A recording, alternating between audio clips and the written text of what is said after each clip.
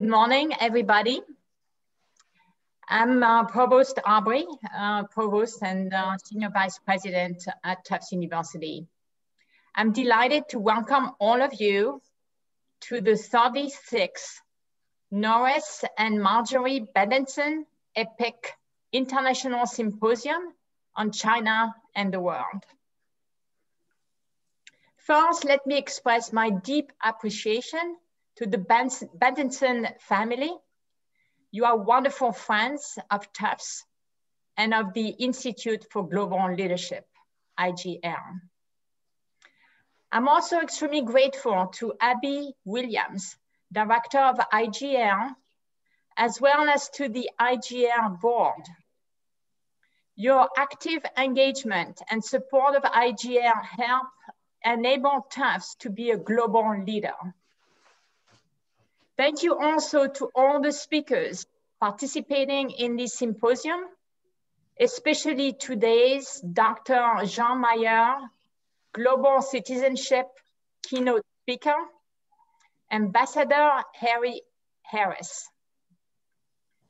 IGL provides students with robust academic and experiential opportunities, a unique approach to education that empowers our students to apply theory to practice in addressing some of the world's most pressing issues. IGL's excellence in teaching, research, mentoring, and internship placements prepare students across the university to be true global citizens who create positive change in our global society. This is of utmost importance for each and every one of us. Congratulations to the EPIIC students for your hard work and dedication in organizing this symposium. EPIIC is a transformational experience, as many alumni attest. The knowledge and skills that you have gained will be of lifelong benefit to all of you. Finally, I would like to thank the IGL staff for your commitment to Tufts and for the work you do to accomplish IGL's important mission. Over the next few days, I hope you all enjoy the keynote address and the panels, but also exchange ideas through the breakout sessions. Again, a very, very warm welcome to all of you.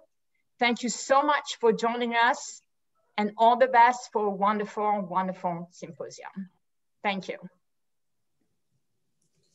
Thank you very much, Provost Aubrey, for those remarks and for your support of IGL. I am Abby Williams, Director of the Institute for Global Leadership and Professor of the Practice of International Politics at the Fletcher School. I am delighted that so many of you have joined us for the 36th Annual EPIIC International Symposium on China and the World. IGL's mission is to develop new generations of effective and ethical global leaders who are able to comprehend complexity, reflect political and cultural nuance, and engage as responsible global citizens in confronting global problems. The Institute integrates intellectual rigor and experiential education, connects theory and practice, ideas and action. IGL's mission is encapsulated in its motto, thinking beyond boundaries, acting across borders. Our programs offer unique opportunities for Tufts students and faculty to make a difference in the world. EPIIC is IGL's foundational program and challenges students to think critically about questions of pivotal importance to the world. Since September, the students in the EPIIC colloquium have been engaged in rigorous reading and discussion among themselves and with more than 20 guest lecturers to learn about China and the world. The rise of China is one of the most significant developments in global affairs and it is critical for our students to understand the country's growing influence and impact on the world. This symposium, with panels and small group discussions happening over 3 days, is a product of EPIIC's student-centered learning.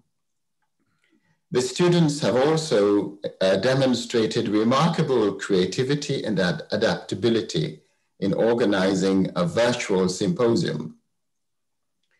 We are pleased that over 60 students from Brazil, Canada, China, Greece, Ireland, Kenya, Russia, and Singapore are participating in the symposium as part of TILIP, IGL's Leadership and International Perspective Program.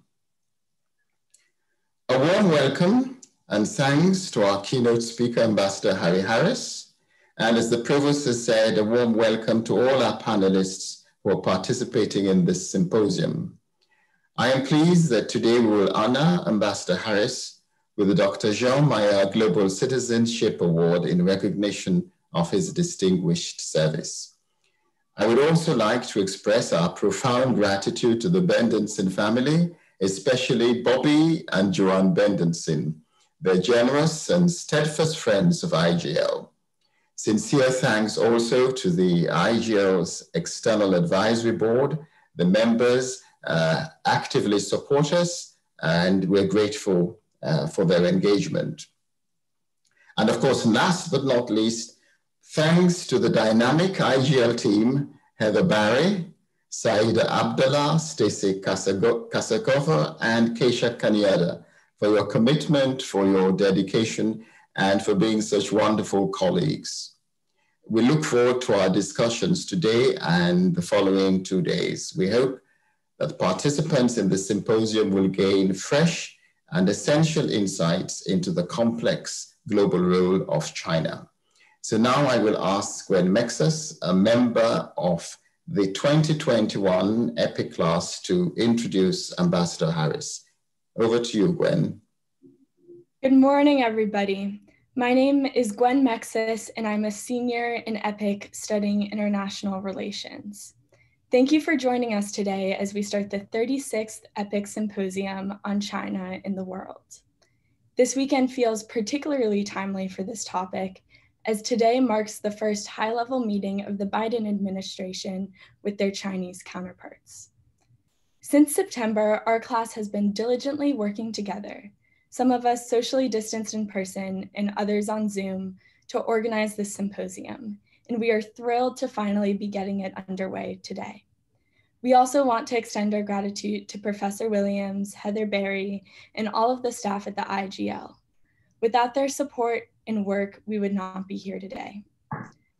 On behalf of the EPIIC class of 2021, it is my honor to introduce Ambassador Harry Harris as our keynote speaker. Most recently serving as the 23rd United States Ambassador to South Korea, Ambassador Harris is an American diplomat and highly decorated Navy officer. Prior to his tenure as ambassador, Admiral Harris was the commander of the United States Pacific Command, the 24th commander since it was established in 1947.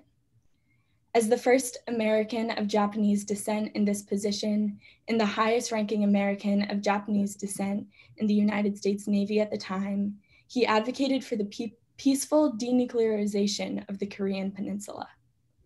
Ambassador Harris's career in public service began in 1979 when he was designated as Naval Flight Officer. He has served in every geographic combatant command region and participated in the following major operations: Operation Aquila Lorero, terrorist hijacking incident; Attain Document 3, Earnest Will, Desert Shield, Desert Storm, Southern Watch, Enduring Freedom, Iraqi Freedom, Willing Spirit, and Odyssey Dawn. Admiral Harris's staff assignments have included 3 tours on the staff of Chief of Naval Operations and is chief speechwriter to the chairman of the Joint Chiefs of Staff. He has also served as assistant to the chairman of the Joint Chiefs of Staff, a position in which he was the direct representative of the chairman to the United States Secretary of State and the US Roadmap Monitor for the Middle East peace process. As a 4-star admiral, having logged over 4,400 flight hours, including over 400 combat hours, he has received numerous awards and accolades for his lifetime of service, including multiple for his work in diversity and leadership. A graduate of the United States Naval Academy, Admiral Harris was the Navy's Old Goat, the longest serving Naval Academy graduate still on active duty, and the Navy's 15th Gray Owl, the naval flight officer on active duty who had held this designation for the longest period. As such, today I have the honor of presenting Ambassador Harris with the Jean Mayer Global Citizenship Award. This award was established in 1993 to honor Jean Mayer, the 10th president and chancellor of Tufts University, by bringing to campus distinguished scholars and practitioners whose moral courage, personal integrity, and passion for scholarship resonated Dr. Mayer's dictum that scholarship, research, and teaching must be dedicated to solving the most pressing problems facing the world. And without further ado, it is my honor to present Ambassador Harris with this Global Citizenship Award, which he is holding now. And thank you, Ambassador Harris. I'll now turn the program over to you for your keynote address. Okay, thanks, Gwen, for that great introduction. And thanks, Provost Aubrey and Dr. Williams for your remarks as well. You all set a high bar for me today. And a shout out to Ambassador John Hennessy Nyland, who's in the audience, who was in Fletcher's first EPIIC class back in 1986. And I think Dr. Williams was the TA for that class. So how cool is that? So ladies and gentlemen, I'm humbled to receive an award which honors Dr. Jean Mayer and all that he did for Tufts as your 4th president, all he did for France and the Allies as a soldier with the Free French in World War II, and all he did for global health as a biomedical research leader. I'm honored as well to participate in this important event hosted by this amazing university and graduate school known globally for excellence in producing practitioners and scholars who work at the often dangerous intersection of law and diplomacy. This symposium, which examines the PRC's role in the world today, is especially timely at this, the advent of the Biden administration's and the importance of the president and his team places on the Indo-Pacific region. So good morning. In public speaking, we're taught never to lead with an apology, but I'm going to do so anyway. I'm sorry for not having a lot of eye candy behind me. Bookcases full of memorabilia and the like. My wife and I arrived at our new home here in Colorado just over a month ago, and I'm barely able to make myself look presentable, let alone my home office. But this particular piece of eye candy is definitely cool. So thank you all again. Now, I can't think of a better way to begin the new year and my post-government life than to share with you my thoughts on the alliance between the United States and the Republic of Korea, or ROK. But before I get started, I'd like to say a few words on the deplorable events of January 6th in Washington. The violent actions of the mob that attacked the US Capitol, an attack on US democracy itself, serve as the sharpest reminder of America's challenges, but also America's ultimate strength, resilience, and commitment to democracy. I take hope from Amanda Gorman's inaugural poem that our nation, quote, isn't broken, but simply unfinished, unquote. President Joe Biden is now the 46th Commander-in-Chief of the United States. I emphasized to my interlocutors in Seoul before I left that the noble work of the alliance will continue. And I express my confidence that President Biden and his team will continue to work with leaders there to strengthen the relationship in all its dimensions, not just the security one.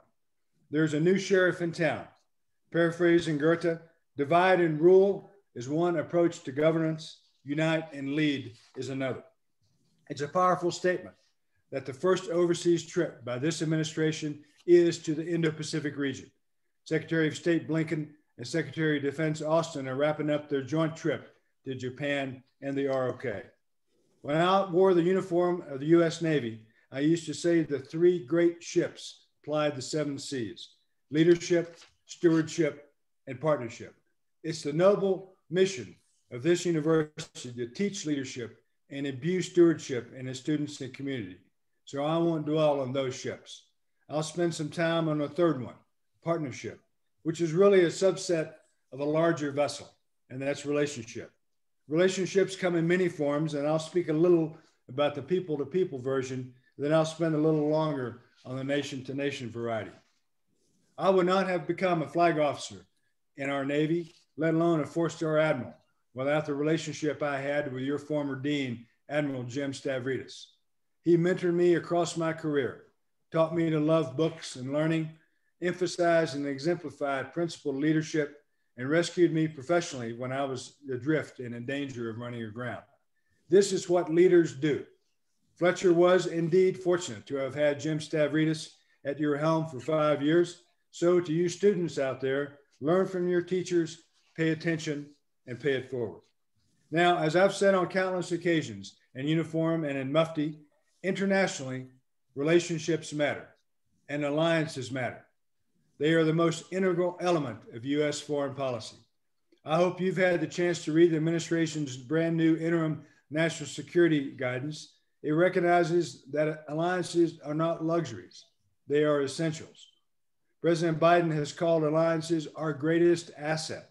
This week's op-ed in the Washington Post by Secretaries Blinken and Austin make clear that alliances are vital to our national security. They deliver for the American people. In my opinion, this guidance underscores that when working with allies, give and take is preferred to slash and burn. Case in point, the almost 71-year U.S. ROK alliance was forged during a devastating conflict. It has stood the test of time.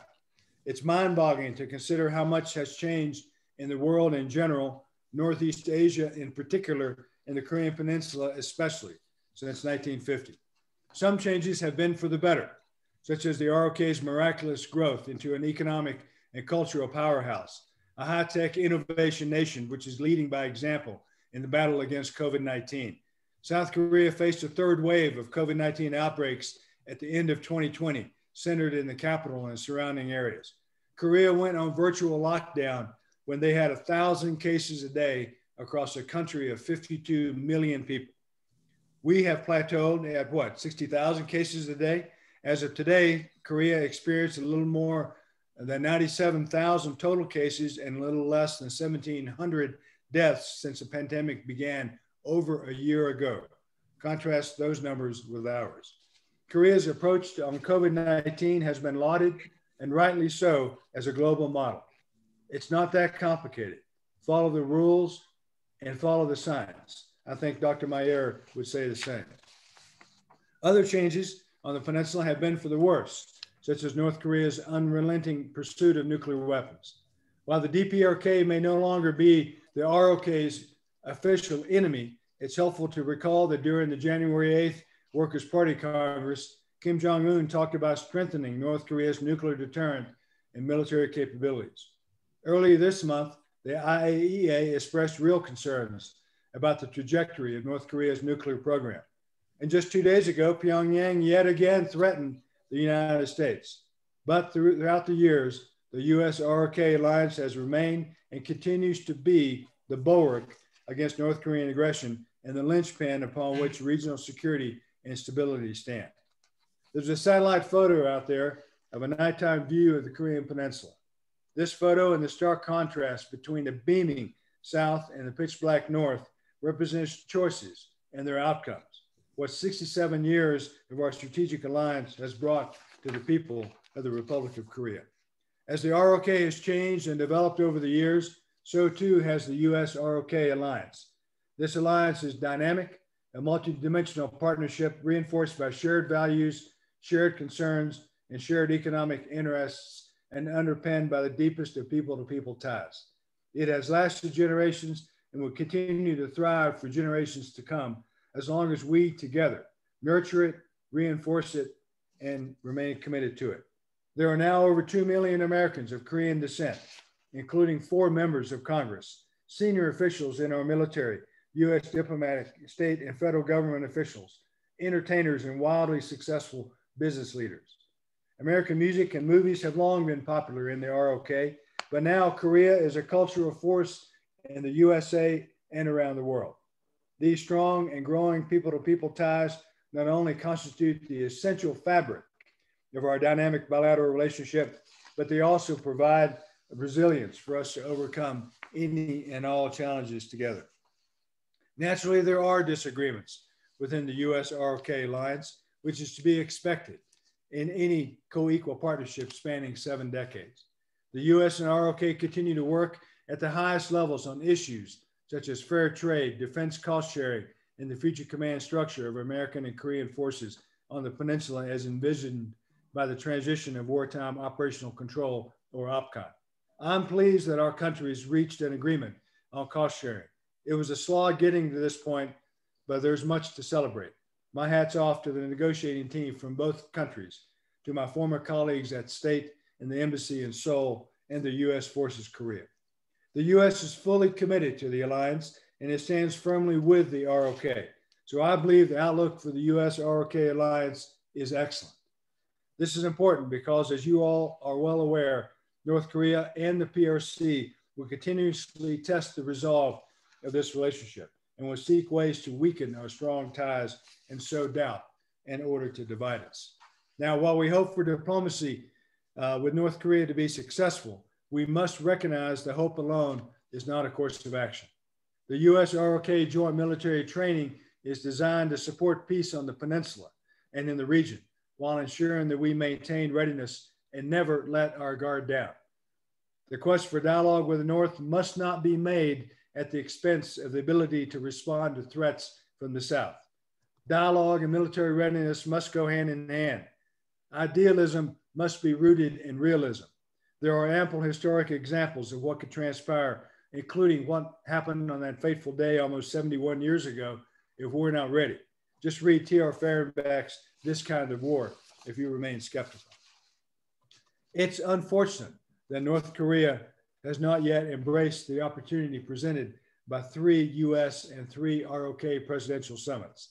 And if you believe the media of late, the recent overtures by the Biden administration to Pyongyang.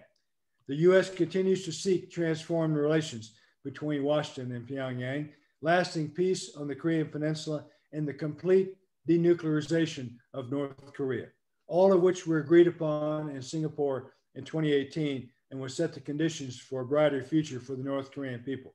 Now, while I believe that Singapore was far from a perfect agreement, it brought us to a place we've never been before. I hope Chairman and now General Secretary Kim Jong-un seizes the opportunity. And now a word about the People's Republic of China. After all, this is the raison d'etre of this conference. I'm often asked about whether the ROK is being forced to choose between its only security ally and its #1 trading partner. This is a false narrative designed to sow doubt about the history and strength of our alliance. Now, the United States has partnered well with China on several important fronts, but the United States and Beijing fundamentally disagree on how to approach the current international order. The Chinese government doesn't keep its word, from its treaty with the British on Hong Kong to its human rights abuses against the Uyghurs, Tibetans, and others, to its attempts at commercial espionage and its quest to isolate, then dominate Taiwan. As former Assistant Secretary of State Dave Stilwell recently said, the Leninist Politburo that runs China wants to set the rules for the whole world, which is why it's essential for free nations to exercise vigilance. This is why the United States has made it very clear through its Indo-Pacific strategy that the US rejects foreign policies based on leverage and dominance and seeks instead to strengthen relationships based on respect, equal footing, and fair exchange. We believe in partnership economics. We won't weaponize debt. Instead, we strive to build environments that foster good, productive market economies. We encourage every country to work in its own interests to protect its own sovereignty. As a former Secretary of State said, China's bullying in the South China Sea reflects a broader choice for nations in the region: coercion and control, or freedom and the rule of law. Now, While the how-to regarding dealing with Beijing will certainly change with the Biden administration, I note that the fundamental understanding of the PRC has not. Consider that Secretary of State Blinken testified at his confirmation hearing that the previous administration's tougher approach is right, that what is happening in Xinjiang is genocide, and that democracy is being trampled in Hong Kong. Secretary of Defense Austin testified that he's focused on the pacing threat posed by the PRC, and he promised strong support for Taiwan. The commander of Indo-Pacific Command, Admiral Phil Davidson, recently testified before Congress that the PRC could invade Taiwan in 6 years. Former Deputy National Security Advisor Matt Pottinger recently endorsed the Biden administration's approach to the PRC outlined in the interim guidance. I wonder if they'll all be declared persona non grata by Beijing. To protect the maritime domain, the U.S. will continue to cooperate with Indo-Pacific partners as we've always done to maintain freedom of navigation and other lawful uses of the sea so that all nations can benefit from the maritime commons. In this time of COVID, there is a concern that the PRC is seeking to take advantage of the region's focus on fighting the pandemic to coerce its neighbors and press its provocative claims in the South China Sea, as well as bully Taiwan. There are also concerns that the PRC will exploit nations in need of assistance by dangling medical aid in exchange for support of PRC talking points. We all must remain vigilant. So since the end of World War II, the network of U.S. alliances and partnerships has been at the core of a stable and peaceful Indo-Pacific region. As I said at the beginning, relationships matter and alliances matter. No country can shape the future of the region in isolation, and no vision for the region is complete without a robust network of sovereign countries cooperating to ensure their collective interests. So let me highlight at the end here the importance of trilateral cooperation between the United States, the ROK, and Japan. It's crucial for our three nations to work together to enhance our security cooperation and preserve their international rules-based order. Notwithstanding the current tensions between Seoul and Tokyo, the reality is that no important security or economic issue in the region can be addressed without both the ROK's and Japan's active involvement. Now, ladies and gentlemen, let me finish by saying that I was given an amazing chance to be the ambassador to Korea. Though some of my former colleagues may beg to differ, I believe that there's no better place to serve as the U.S. ambassador and no better partner or strategic ally for the United States than the Republic of Korea. So thank you again for this opportunity to address you. Thank you again for this amazing award, and I look forward to your questions.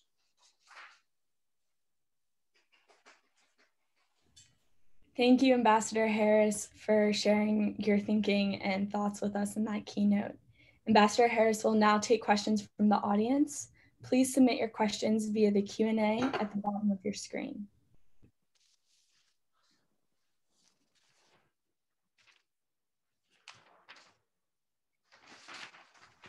And I'll go ahead and get us started. You spoke about the importance of relationships in both a personal level and on a national level. I want to talk a little bit more about the latter. How do American alliances with South Korea, Japan, and other Indo-Pacific states shape the United States' relationship with China and affect China's ability to potentially seek regional hegemony in Asia? Well, it's a terrific question in the heart of this symposium, I believe. So the United States places great value in alliances. We know that we can't do it alone, whatever the it is. You know, as I said in my remarks, relationships matter and alliances matter also. I'm pleased that the new administration's interim security guidance underscores this. China is, the PRC is the challenge of the age. It's the challenge that all of the current EPIIC students and all of the students at Fletcher will deal with for the better part of their careers, starting from this point forward. I think that it's essential for the United States to have allies in the region, to be able to confront China where necessary, and to work with China where we can. It's important. I think Ivo Dalder from Chicago, former U.S. ambassador to NATO, said it rightly recently when he said that the United States has 55 allies globally, and China has one, right? The DPRK, and vice versa. So alliances matter, and I think a strong, unified position to confront China and to demonstrate to China that we're watching, that we're going to hold them accountable for their egregious human rights violations and their industrial and economic espionage and all the other things that they do, I think is important. Yeah, absolutely. So going off of that, do you feel like China poses the largest threat to the U.S. national security today? And if not, who do you think does? What state? Yeah, I think that, I'll stick with what I said when I was the PACOM commander. And that is that the greatest threat that we face today, I mean, this very moment, is from North Korea. But China is clearly the biggest challenge that we face, grandly speaking, for the foreseeable future. Mm. And our next question is from a student in EPIIC, Elliot. Given your experience working in the Pacific, how can the United States better position itself in regards to the actions that China is taking in the South China Sea? Well, I think that the recognition that alliances matter is the most important thing. And I think that what President Biden and his team have said, that alliances aren't luxuries, they're essentials, is a fundamental way forward here. In the South China Sea specifically, I think we have to continue to exert our right and the rights of all nations to sail the South China Sea and recognize that it is not China's South Sea, it is the South China Sea, that it is international water, and that freedom of navigation there matters. And you guarantee freedom of navigation by exercising it, and you lose it ultimately in the court of international law by not exercising it. And so it's important that that nations join the United States in exercising freedom of navigation and to fly or sail wherever international law allows. And international law allows us the freedom of maneuver in the South China Sea. You know, the recent 2016 now, 5 years ago almost, the International Tribunal for the Law of the Sea, the EPIIC Tribunal, which is part of the UNCLOS, United Nations Convention on the Law of the Sea, of which the United States is not a signatory, but which we follow. The EPIIC Tribunal ruled that the 9-dash line was illegal. And the 9-dash line essentially encompasses the totality of the South China Sea, essentially. And so the EPIIC Tribunal ruled that was invalid. China is a signatory to the UNCLOS, United Nations Convention on the Law of the Sea. So it should abide by the rules of the organizations to which it's a member. The United States is not a member, yet we do abide by those rules. So that's the difference, I believe, between our approach and the PRC's approach. Yeah, absolutely. And to continue this discussion on the South China Sea, we have a question from Professor Weitz, who's the Director of Maritime Studies at the Fletcher School. Professor Weitz asks, what are your thoughts on the pros and cons of a much larger U.S. Coast Guard presence within the South China and East China Sea with offshore patrol cutters and national security cutters to help our partners in the Indo-Pacific combat an illegal fishing and Coast Guard rivalry with the China's Coast Guard? Yeah, so I'm a naturally, probably naturally given my background, naturally I'm a proponent of greater U.S. Navy and U.S. Coast Guard operations and presence in the East China Sea and the South China Sea and in the Western Pacific in general.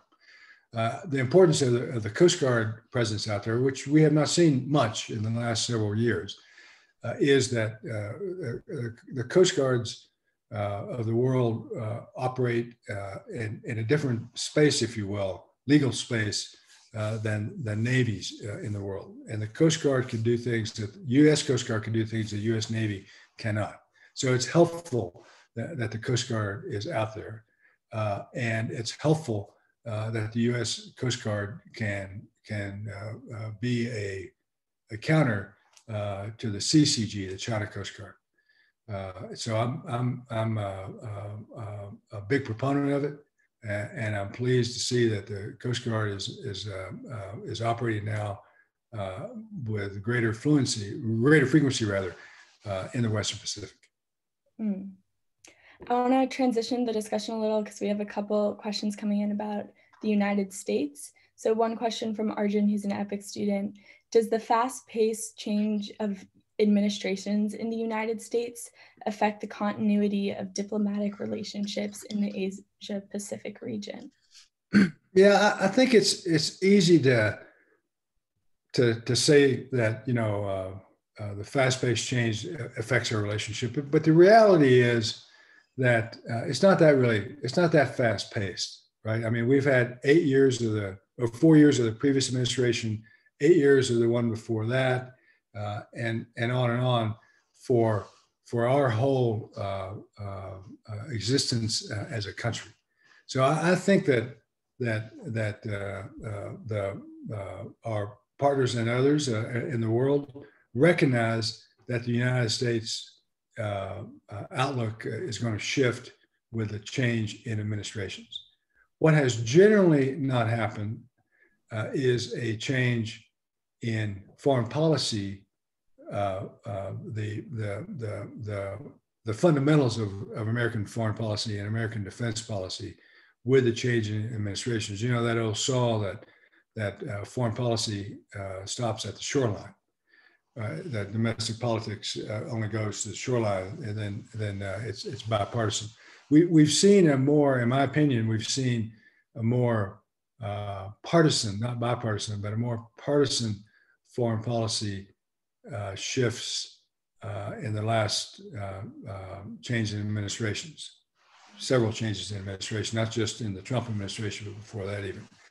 But I think that fundamentally, the notion that alliances matter and that our relationships with countries matter, I think that we have returned to that view, if you will, which is in my opinion, a fundamentally bipartisan view of U.S. foreign policy.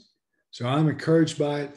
I was in Seoul through the election, of course, and the 2 years before that, and for sure there was the Koreans were swinging their heads, wondering what was next, and all of that. But I think that this outreach by Secretary Blinken and Secretary Austin, I think that outreach has demonstrated that we have returned to a collegial foreign policy where we rely on, we trust, we depend on our allies, and that we can be dependent on in reverse. So I'm happy to see where we are. Yeah, absolutely. That's a really valuable insight on the longstanding importance of allyships. One question from one of our TLIP students from Greece, Yannis. Do you believe that South Korea is unwilling to align with the US's current approach towards China in efforts to maintain a more positive relationship with Beijing? Yeah, I don't know if unwilling is the right word, but South Korea is clearly in a hard place. They have characterized it as a shrimp among whales. I think that's an overcharacterization, oversimplification, really.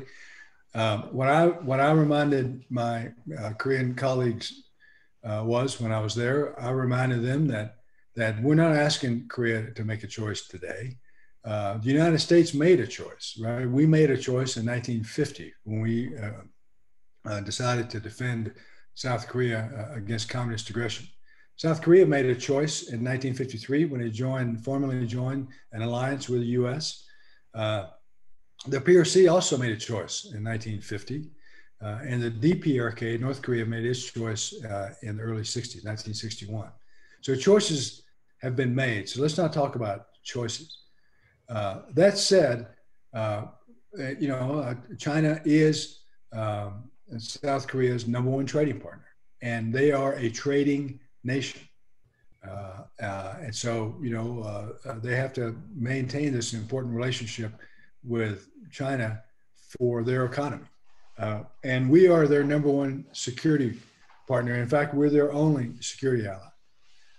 But it's a false choice when they are faced with choosing economics on the one hand and security on the other.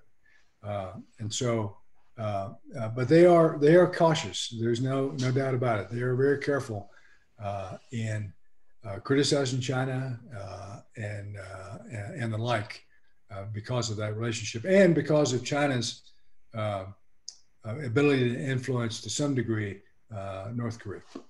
Mm-hmm. So on that note of North Korea, we have a couple questions coming in about the denuclearization of the Korean Peninsula and North Korea's relationship with nuclear weapons. One question from Frankie, an EPIIC student: what is China's role in the denuclearization of the Korean Peninsula? Yeah, so China plays a key role, right? I mean, I'm a believer in sanctions and strong sanctions against North Korea. And the sanctions that were in place, brutal sanctions, harsh sanctions, I think contributed significantly to bringing North Korea, Kim Jong-un, to the negotiating table in Singapore in 2018. So sanctions are important. Those sanctions are United Nations sanctions, right? They're not American sanctions. They're not South Korean sanctions. They are United Nations sanctions. And we wouldn't have them without China, without the PRC, because they get a veto in the Security Council. And so the PRC plays an important role in the DPRK and the way forward with North-South relationships, with the outcomes of the Singapore summit, the relationship between Pyongyang and Washington. And so, in many respects, that's one of those areas that I spoke about in my remarks where we partner well with China. Though, again, there are those other areas, which I won't belabor again, where we don't partner well with China. So going off of that, from your vantage point of South Korea and the Pacific Command, do you think nuclearization of the region is likely to increase, decrease, or stay the same over the next decade? Well, I mean, that's the hard work of diplomacy, right? So that it doesn't, so that the area, the region, and the world really doesn't proliferate. So that's important.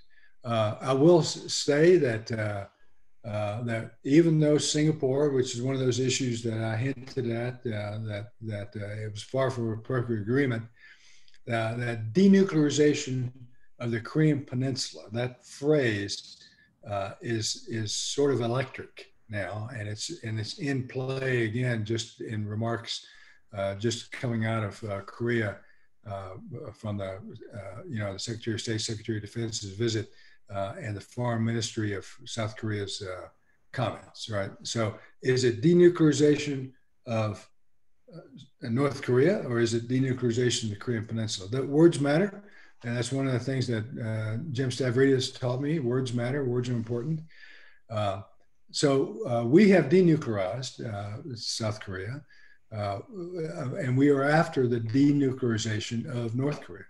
There are those who believe, and I'm in that camp, that the phrase denuclearization of the Korean Peninsula is dangerous because it hints at breaking up the U.S. ROK alliance, because even though we don't have nuclear weapons on the peninsula, we offer, we provide a nuclear deterrent, strategic deterrent, a nuclear umbrella, if you will, for our allies out there.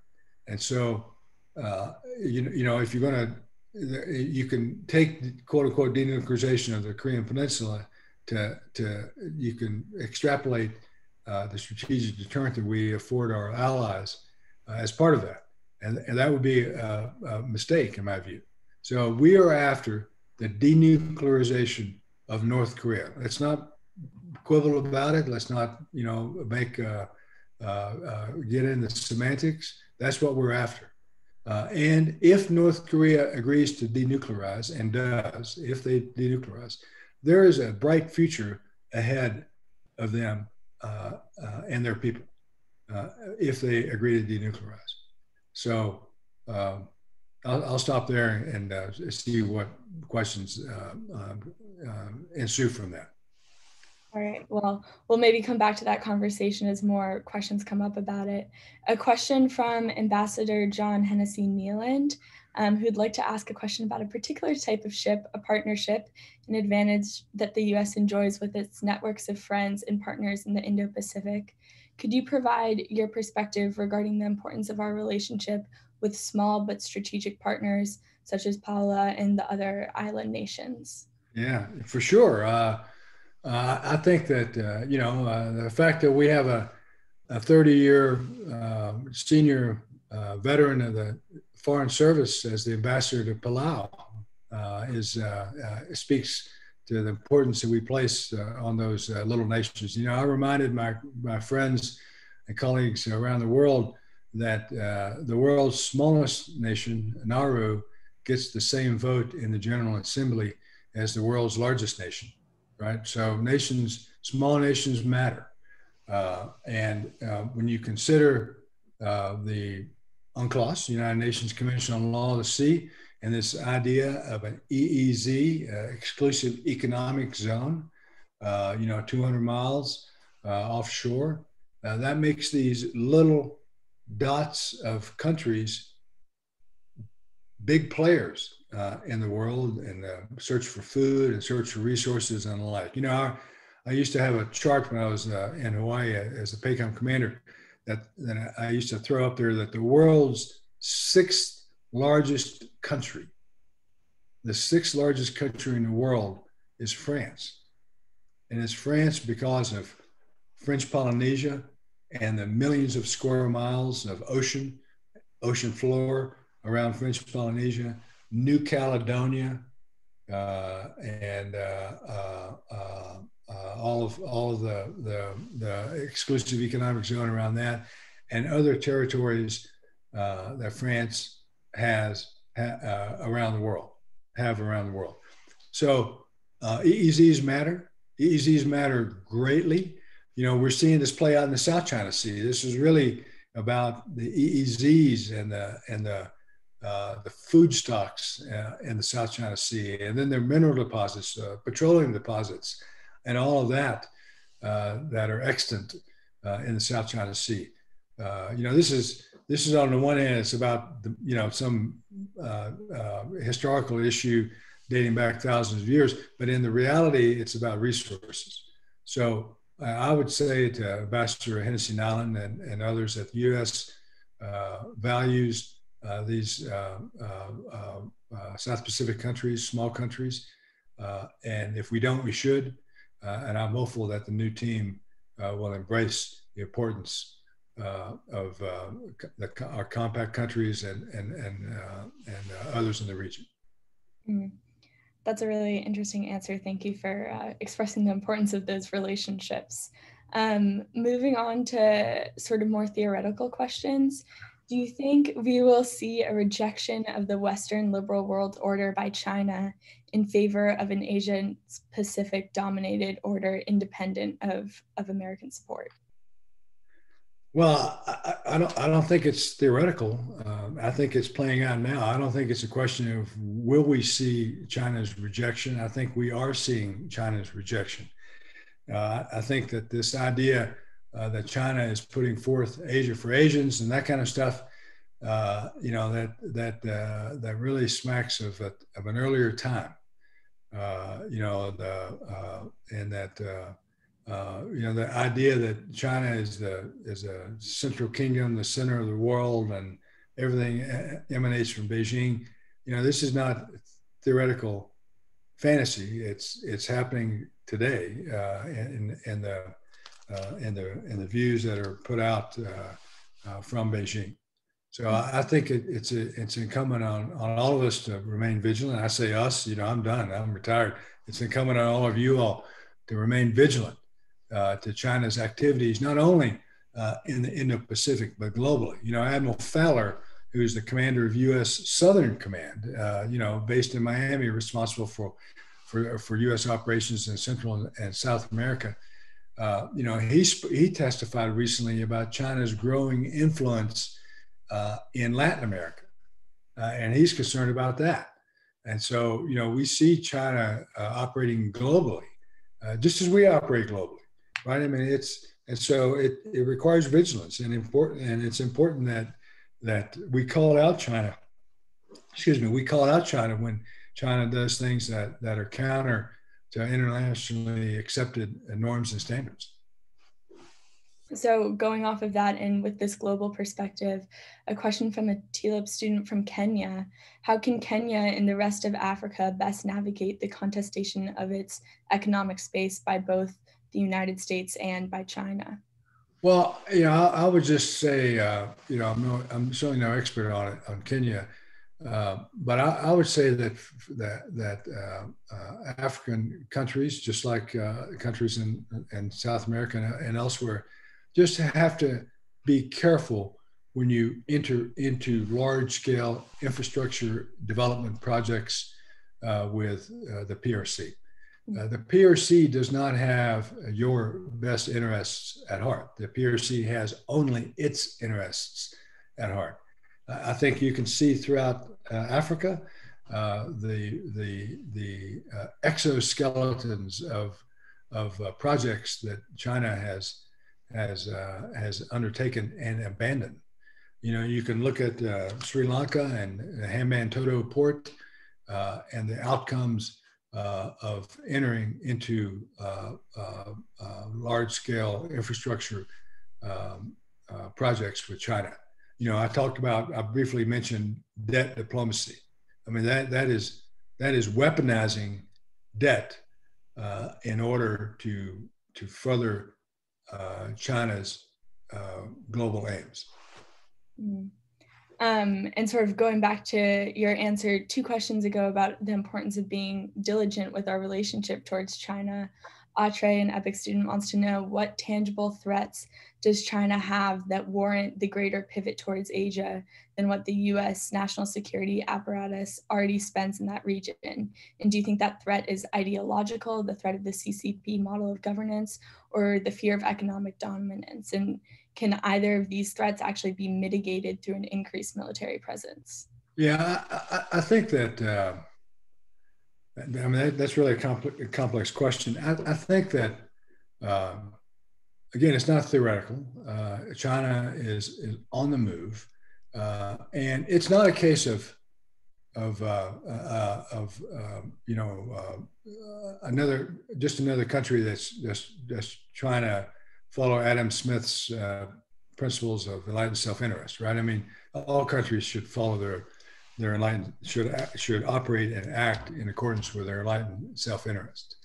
But China is doing so in ways that are contrary to international rules-based order. I mean, we think that many of us think, Secretary Blinken agreed, that what China is doing in Western China and Xinjiang province is genocide, right? Against its own people, the Uyghurs. What they've done in Hong Kong, what they've done in other places. This is how China moves forward and creates this unitary view of what China is. And I think that's dangerous. And then they're putting their money where their mouth is in increasing their military capability and all that. There's nothing wrong with having a strong military. The United States has a strong military. China does. Japan does. South Korea does. Many other, Australia especially does. UK. I mean, many countries have strong militaries. But it's what you do with those militaries and how you treat your neighbors, how you threaten your neighbors is where the vigilance is required, and a vigilant being vigilant is important. Mm-hmm. And going off of the conversation about Uyghur Muslims, Alex, an EPIIC student, wants to know, given that you mentioned the importance of US, ROK, Japan alliances, how can these three actors work together to pressure the Chinese government to end the human rights abuses being committed against the Uyghur Muslims in the Xinjiang region?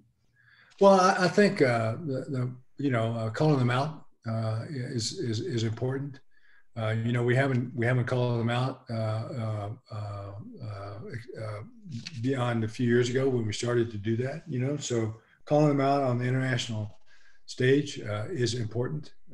China considers it's how it's held with importance. So I think calling them out is a fundamental thing. Getting nations to join in condemning China's actions are important. And this is where South Korea, to get back to an earlier question, would not join us in condemning China's actions in Western China, Muslim Western China. So that's important to get nations to join in calling out China and then condemning China for their actions.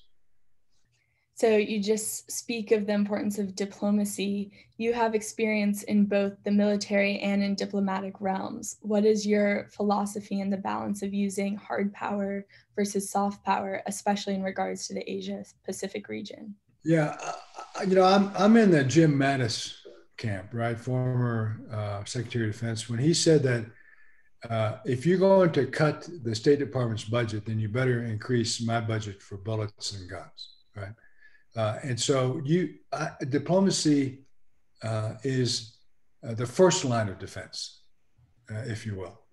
One of the things I learned throughout my military career, especially my latter military career, and especially in my time after the military in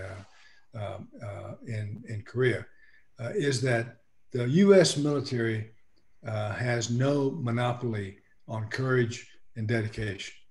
Right? I mean, we have young men and women running provincial reconstruction teams in Afghanistan and out there in Iraq and out there in many dangerous places in the world, essentially alone and afraid, right? I mean, and the military, when the military goes out, you've got a battalion behind them, air cover, you got all this stuff. So the U.S. military has no monopoly on courage or dedication when it comes to public service, especially when you're talking about the State Department and young diplomats globally. So I think it's important, I think that diplomacy has to be the first line of defense, and then we're talking about Dr. Mayer. France and Free France and all that. Way back in the day, there was a fellow named Talleyrand, Maurice Talleyrand, a famous foreign minister in France. And he was saying one time to the head of the French army, he said, General, when my profession fails, yours has to take over. That's a flawed view, right? I mean, it shouldn't be when diplomacy fails, the military steps in. I think it's important and critical that the military and diplomacy work hand in hand so that there doesn't have to come a time when one has to step in when the other fails. We should be working together. That's why I was so excited, really thrilled to see the first overseas trip by the Biden administration be a joint trip. I mean, it's great that it was the Indo-Pacific, you know, I mean, that's fantastic. But the most important thing was the Secretary of State and the Secretary of Defense traveled together to a region. And, you know, good on them that the Indo-Pacific, Japan and Korea, first region. But they went together to show that solidarity between the soldier and the sailor on the one hand, airman, Coast Guardsman, Marine, I don't want to leave anybody out, on the one hand, and the diplomat on the other. Thank you for sharing that. I think as students of international relations, we're often taught to think about those two things differently. So that's a really valuable insight to try to think about them together. I want to transition the conversation because we've had a couple questions come in about Taiwan. Carlos, an EPIIC student, wants to know, does the United States stand by its position of defending Taiwan by any means necessary, as President Bush said? And do you believe that conflict over the island will escalate in the coming years?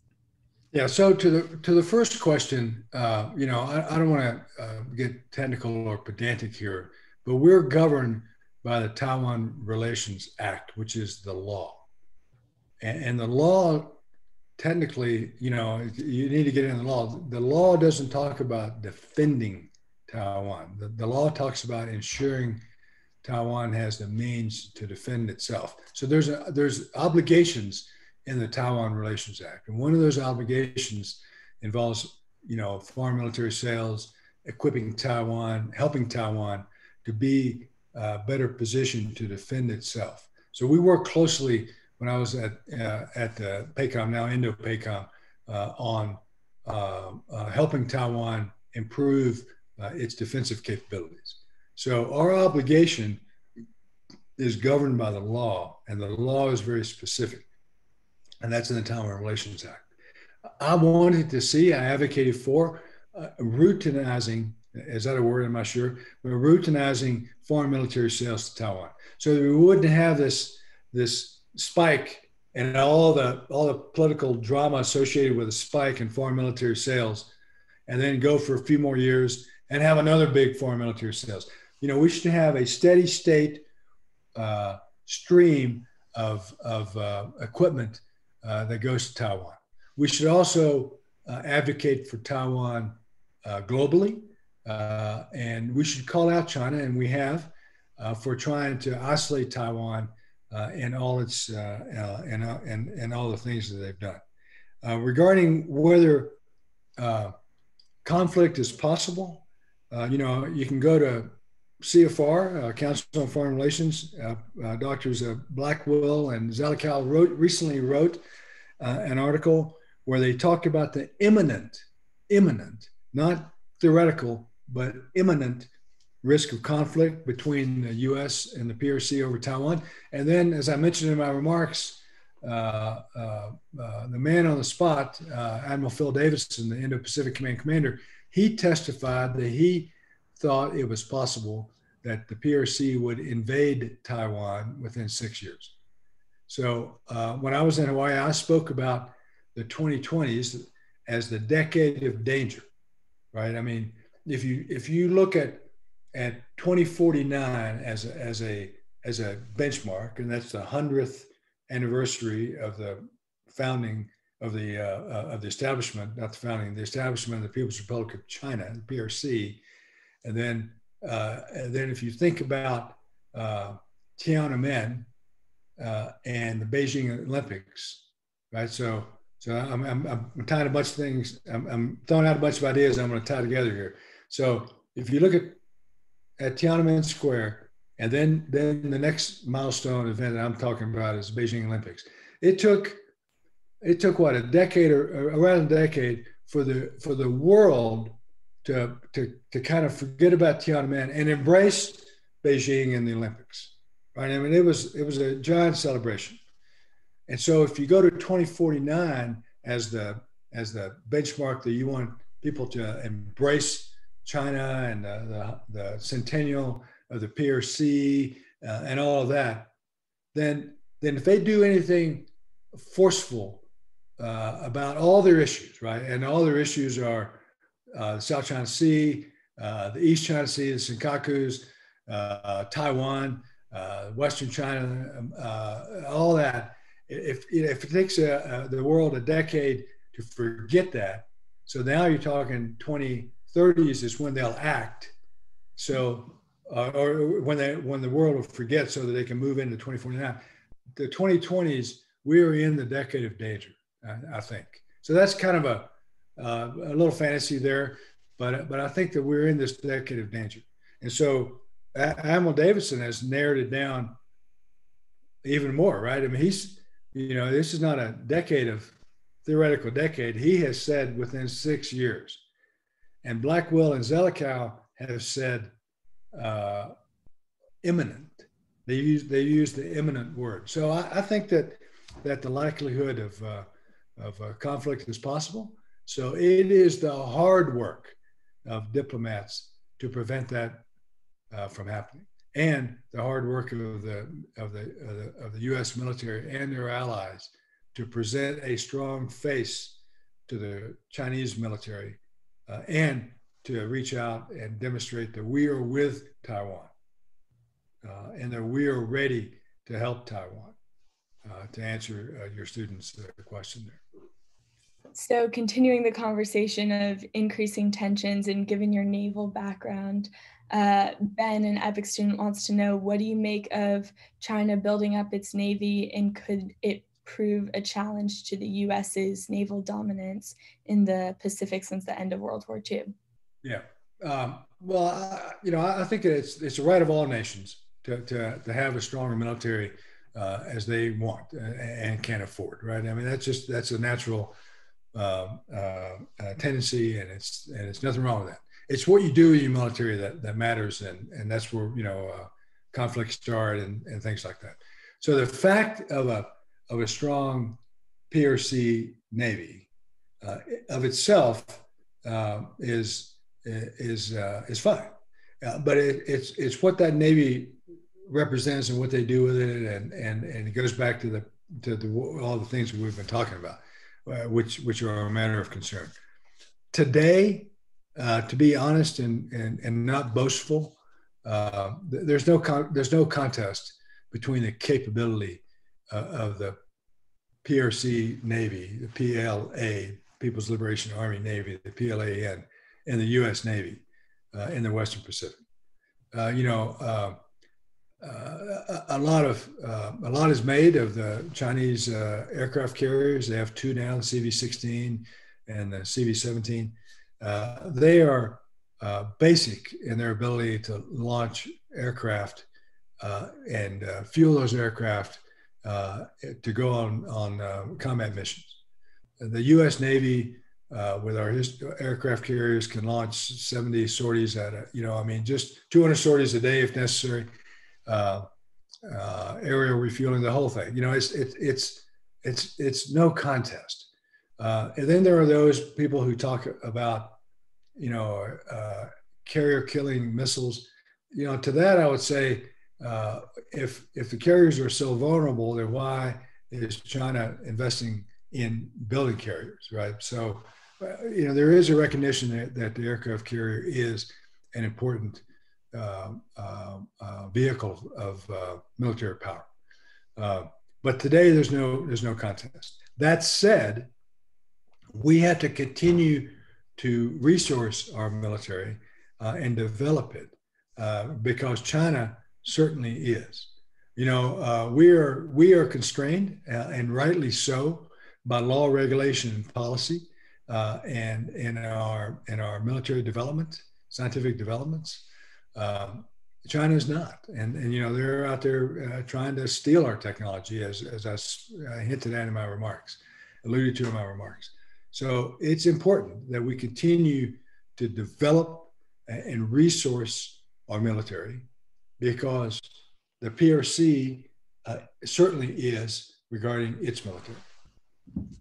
So continuing this conversation around security in military development, Luke wants to know, what future do you think the Quad countries security group has, and do you think it will be a successful way of balancing Chinese power in Asia? Yeah, so I'm a big believer in the Quad. I first advocated for it in 2016 at the Raisina Dialogue in India. I was one of the keynote speakers there for that. I think Jake Sullivan, the National Security Advisor, has it right when he says it's the foundation upon which to build a substantial U.S. policy in the Indo-Pacific region. So I think it's good. Regarding, I was often asked, and I suppose we're getting at it circuitously now. I'm often asked whether Korea should be in the Quad or not. I don't know. I mean, that's up to Korea on the one hand, but there's no owner of the Quad. There's no gate guard or gatekeeper, if you will. And I always throw out American football, right? I mean, the Big Ten has 14 teams, and the Big 12 has 10 teams. So there's nothing that says a Quad has to have 4 teams. So, but there are some essential parts of the Quad, not parts, there are some essential principles in the Quad, which I think are important. The 4 leaders of the Quad, the 4 heads of government, put out a joint statement a week or so ago, which is almost unprecedented, right? It may be unprecedented, where they talked about democratic nations dedicated to delivering results through practical cooperation. The Quad is clear on where the challenge lies. And that challenge, as we've discussed before, is the PRC. So are countries like the ROK, we talked about that also, are they willing to join a grouping of countries that holds the PRC as the biggest challenge, and that the countries together are dedicated to practical cooperation? So, there's a lot there, but again, to go back to the beginning of this question, my answer to this question, I'm a big believer in the Quad, and I think it's vitally important now more than ever. Yeah, absolutely. In light of some things that have happened in the United States and what happened on Monday night, we have a question. Do you believe that diplomatic tensions between the United States and China are at all causally linked with the rise of hate crimes against Asian Americans in recent weeks in the United States? I'm sorry, Gwen, would you say that again about the hate crimes and what the link to the question? Yeah, absolutely. Do you believe that diplomatic tensions between the United States and China are at all causally linked with the rise in hate crimes against Asian Americans in recent weeks in the United States? Yeah, so I'm Asian American, so I'm as you know, so I'm sensitive to the question, and it's an important question. I don't know if the relationship between the U.S. and China per se is directly linked to the increase in hate crimes against Asian Americans in the United States. But the way you phrase the question, it's certainly is possible, right? I mean, certainly it's possible that there's a linkage. I think the bigger issue that is contributing to hate crimes against Asian Americans is probably coronavirus and the origins of the coronavirus. If you believe that the coronavirus started in China, then that is probably a bigger source of a bigger linkage, if you will, to hate crimes against Asian Americans writ large in the United States. It's not the tensions between Washington and Beijing per se, but it's the idea that the coronavirus began in China and there was a cover-up and all of that. That idea, I think, is a bigger linkage. I could be wrong, but that's what it seems like to me in reading it. It's not China per se. It's the coronavirus in particular. Yeah, thank you for your comments on that. It's an important conversation, and a serious one and a sensitive one. I want to end on a little bit more of a hopeful note. We have a lot of good questions, but one last one, especially seeing that so much of the audience are young people and students. what do you see as the role that youth can play in easing the US-China relationships going forward? Yeah, so I think the youth, that's the key, right? I mean, the youth of today will be the old folks tomorrow, and so it's in that span between today and tomorrow that everything is going to happen, right? I mean, the military is going to be populated by young people today who are growing to old guys like me tomorrow. Diplomats will start out as students in EPIIC and end up as ambassadors like Ambassador John Hennessy Nowlin and the like. But the youth is critical, right? I mean, look at South Korea. I mean, look at BTS,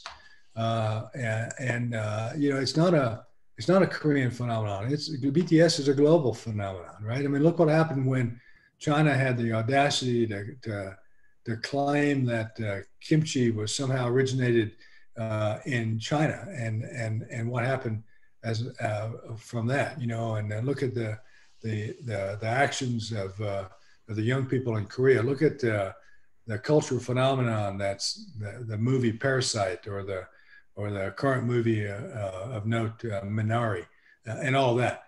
So the youth play such a vital role. The key, though, I think, and speaking from personal experience, we lose that, right? So the key is to keep that energy and vigor and enthusiasm and idealism that exemplifies young people, to keep that going as you go from young to old. And so, I'm excited when I look at students at Fletcher and the Kennedy School and Georgetown and other places, and the idealism they have, and I just hope that they can maintain that level of excitement as they grow older. That's a really valuable answer, and certainly something for all of us to keep in mind. Some of us I know are freshmen 18, others about to graduate, and others beyond that. That's all the time we have with Ambassador Harris today. Ambassador Harris, I want to thank you for sharing your experiences and answering our questions. You certainly gave us a lot to think about as we start our weekend. To our audience, please join us tomorrow morning for our first panel of the Symposium on China, US, Russia, Multipolarity or Polar Opposites. Information on the panel can be found in the chat right now. Ambassador Harris, thank you once again for being with us today, and thank you all for joining us, and we hope to see you all.